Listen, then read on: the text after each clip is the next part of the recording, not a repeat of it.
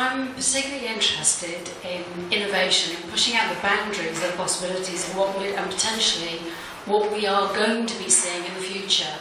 I certainly want to see a lot more when it comes to women being involved, and I'm really interested in what are the projects that you've seen where the use of cryptocurrency or blockchain has really pushed out the boundaries and inspired you. What has been the most inspiring project that you've actually seen yourself that you think that could actually help inspire people to think beyond what we're actually witnessing now? That's a tough question. I think, you know, a lot of the things I see are boring and quite disappointing.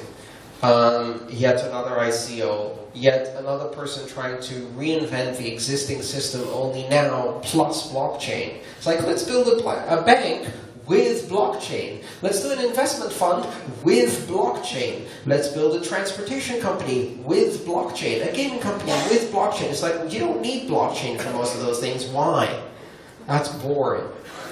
One of the most inspiring stories I had is from a woman called, and I'm going to probably mispronounce her name, Farouk. Farestra. And she is a woman from Afghanistan who is running a program called Code to Inspire. And it is a program that teaches teenage girls in Afghanistan how to write software. Which is something that they can do in the privacy of their own home with a cheap laptop without anybody knowing what they're actually doing. And then how to sell software programming services and earn cryptocurrency that they control in a country where it is illegal for women to own property. That is inspirational. Yeah, there's a couple of charities that are doing interesting work in Bitcoin. And other cryptocurrencies. One of them is called BitGive Foundation. It's a woman-owned organization which is a non-profit registered charity. And they've got a program called GiveTrack. What they're doing is they're using the radical transparency of the blockchain in order to give donors the opportunity to watch their donation on the blockchain all the way down to purchasing the bricks that go into the well for the water well project in Kenya. So they're basically taking a problem that is fairly big in the charitable world, which is accountability for donors' money. You know, in many charities, less than 50% of the money donated actually goes to the charitable causes. A lot of it goes up in administrative costs, etc. Here, you can watch your donation and see which part of it ends up and track it all the way down to the charitable project. So GiveTrack. I think that's a really interesting project. There's a number of others like that. They're few and far between at the moment. Most people are trying to make money as fast as they can and get rich. But every now and then I meet some really inspiring, humble individuals who are doing some really fascinating work. Thank you for asking that question. You have a follow-up? Can I just add another question then? Yes. What would you like to see?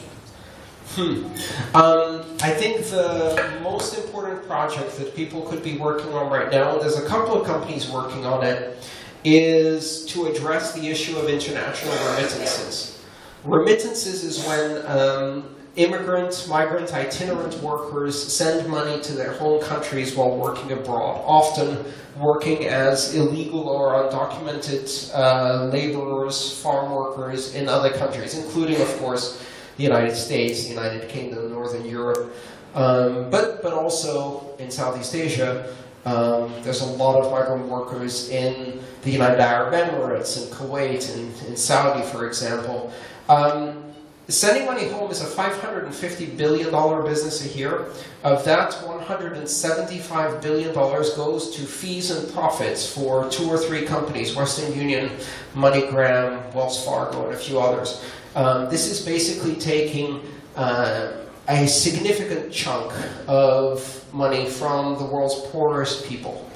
And Ironically enough, $175 billion happens to be the total sum of foreign financial aid by all governments in the world donated each year. So, the same amount that governments are spending to support poor people around the world by giving it at the top, and none of it gets to the bottom, the money transfer companies are taking from the bottom.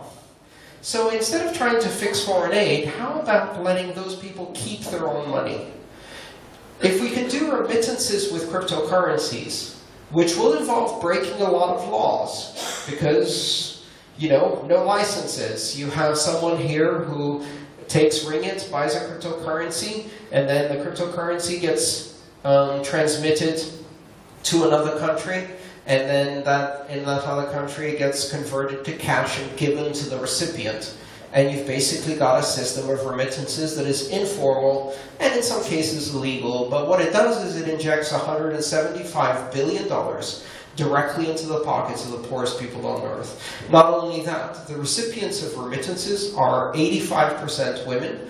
The World Bank has estimated that for every $1 that they get, it generates $2.50 of economic activity, primarily in education, healthcare, sanitation, and security, food security most importantly.